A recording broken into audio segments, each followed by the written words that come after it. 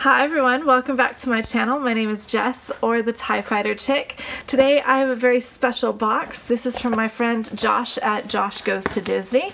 I bought pins off of him, we did a Funko trade, that sort of thing. So let's dive right into this. First piece that I see on top is this super cute little Domez. This is from the movie Onward. I'm a really big fan of that Pixar movie. I greatly enjoyed it. Kind of hit you right in the feels when I watched it. Just really enjoyed it. It was a great movie, really well done. I loved all of the different, you know, nods to 80s and 90s culture that was in that. It was great. Well, Josh knows that I like this movie, and he opened up these Domez on his channel. I'll leave that video link down below, but he got an extra, and it happened to be the unicorn. So he sent that to me. Next up is, I'm sure you can probably guess from the box, a Funko. Now Josh bought 4 of these from Hot Topic. It's a Hot Topic exclusive, you can tell by the sticker. He was trying to get a chaser or a special edition. I will leave the video of his unboxing link down below as well. But he ended up sending one of these to me as a trade. It's super cute. I love it. You can see all the different ones there on the back. You've got Ian, you've got Barley, Wilden, the dad, and the Manticore. Super cute. I love these. Let's crack it on open. I'm an out-of-the-box collector. For those that don't know kind of what that means, it means that I take my Funkos out of the box. Pretty literal meaning. I do save the boxes just in case somewhere down the road I either move or I need to package them back up for some reason, or I sell them. I have all the boxes, especially for kind of the limited editions or my higher priced pops. It just helps retain that value a little bit better. So anyways, here is the unicorn. Super cute. I love these things. They're hilarious. I love this Funko. Ended up super cute. There's the kind of unicorn horn. I am running out of room for these Funkos. I'm gonna have to find some place to set him. I guess right now the unicorn can sit there next to Robin Hood and Red. Alright, last thing is a whole bunch of pins. Get ready, y'all. There's a bunch in here. So Josh is, or was, selling his pins. I'm not sure what he's doing with them now, but I ended up purchasing a whole bunch of them off of him. If I can get it open. Alright, pause for technical difficulties. Okay, I did pull out the knife to open this up. So the first pin that I have is for Pride. It's a Walt Disney World, the castle there. Has all the different rainbow colors from the Pride flag. So there's that. You can see all the Mickey waffling on the back. So that's pin number 1. Pin number 2 is from a limited release set. For the life of me, I cannot remember what it's called, but it has all the different states on it. So you can see there, we've got 2 different states.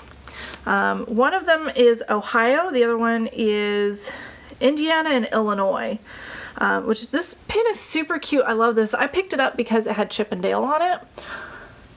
I think it's adorable. You can see Chip and Dale right there. It's just super cute. You've got Huey, Dewey, and Louie, Donald's nephews playing basketball, and you've got Mickey doing like a illustration almost, but it says the birthplace of Walt Disney. Super cute. I love that pin. And last in that bundle is 2 more from the same set. There we go. Again, I picked it up because it has Chip and Dale on it. This one is Nevada and Utah. And for me, I'm a big fan of Nevada. I've got family that lives there, plus I love Vegas. It's a great place to visit. If you are planning a trip to Vegas, here's a little insider tip. Yes, go look at the Strip. It's cool, it's fun. Stop, look at the Bellagio, you know, look at the fountains, all that sort of thing, you know, kind of quintessential Vegas. But check out Fremont Street. It has Binion's and the Golden Horseshoe. Those are 2 of Las Vegas's oldest casinos that are still around and still operating. You can even take a picture with, I think it's $1 million at Binion's, might be a billion. It's been a while since I took a picture with it. I would also check out the Mob Museum. It is a fantastic museum, really well done. I greatly enjoyed it. It's got a little bit of everything. So if you're the type of person that really likes artifacts, if you like reading a little bit or like reading a lot, it's got everything. The other place, which is one of my absolute favorite places on this entire planet, is the Neon Museum. It's housed in a really old hotel, one from like Route 66. It's called La Concha. It looks kind of like a seashell of some sort. They use that as their visitor center, and they rescue old neon signs from different places, mainly Vegas, but from different locations if they can get their hands on them. They have things like the Yucca, it's an old Route 66 place. They have the Hard Rock Cafe Hotel sign that was from Vegas. They have Stardust, the Riviera. They've got so many iconic pieces of Las Vegas history that it is a wonderful place to go. Another tip, if you're going to go to the Neon Museum, go at night. They actually will light up some of the signs. It's really cool. Anyways, back to pins in Disney. So I'll show you this pin again. Super cute. It has Chippendale with Clarice, I think is her name. And then on this side it shows Mickey hiking there in Utah. It looks like that's Arches National Park. Another great place to visit. Next up, I'll do this big package. Oh heavens. There we go. Gotta get them untaped.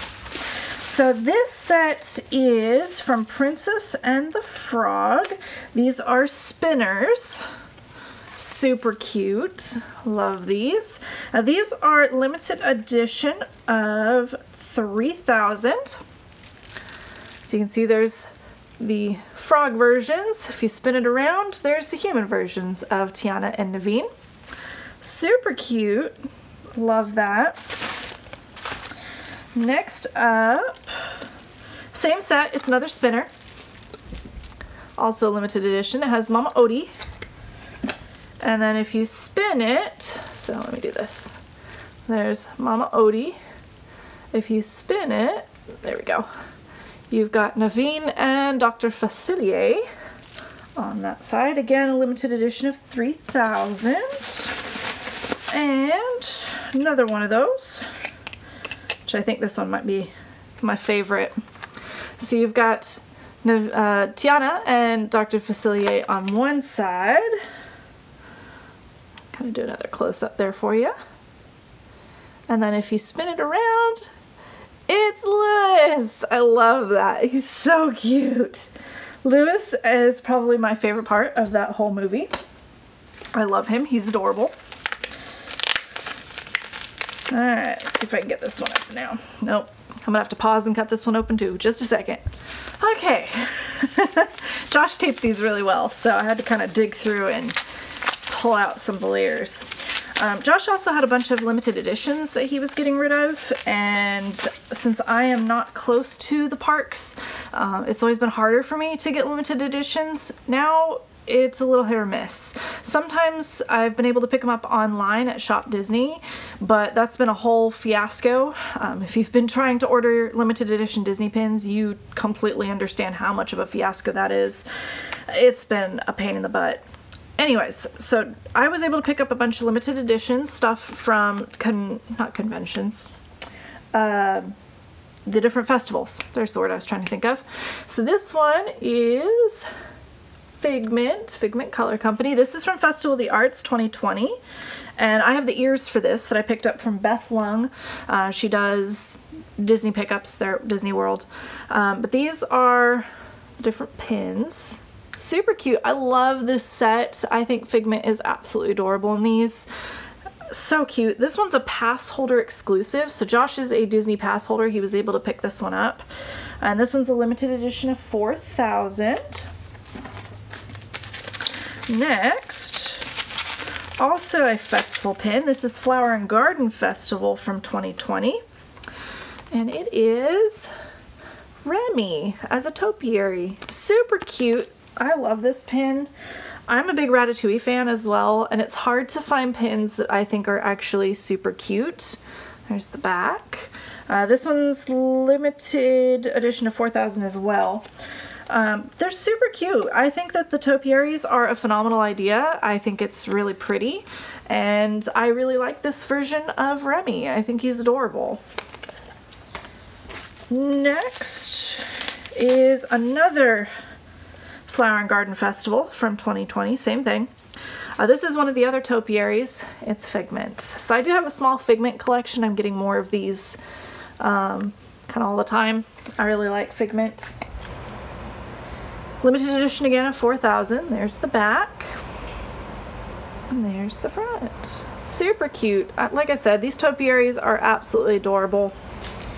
I think that they are probably one of my favorite things, and I would love to at some point go to the Flower and Garden Festival, but we'll see. As of right now, I was planning on doing a trip announcement for December, but it looks like we are planning to cancel. I'll keep everybody updated on if we're gonna go. If we do happen to go, I will definitely be vlogging in the parks and posting that, but who knows? 2020 is kind of absolutely insane, and we'll see what happens through the rest of the year. Alright, so next I've got some more Princess and the Frog pins. This is one of the bows from the Box Lunch series. Now Box Lunch is legitimate Disney pins. They are licensed by Disney. They can be traded in the parks. Things like fantasy pins, fan-made items cannot be traded, but the Box Lunch Hot Topic pins, they won't have the Mickey waffling on the back. They have the sand back, like this one does. Ooh, so I'm dropping things today. But it does say, you know, copyright Disney. This one definitely is a legitimate pin. Very pretty. I like that one.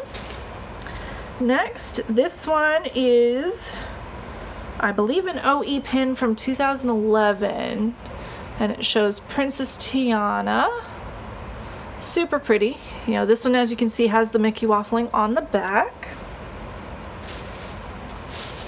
The last Princess and the Frog pin I have, this one is a cast exclusive, so you had to be a cast member or trade with a cast member to be able to pick this pin up. And it is a name tag that's Tiana themed. Super pretty. If you look real carefully down here, I know it's kind of hard to see, my camera doesn't always like to focus real close, it does say Disney Parks Cast Exclusive on the back. So super pretty, I like that one.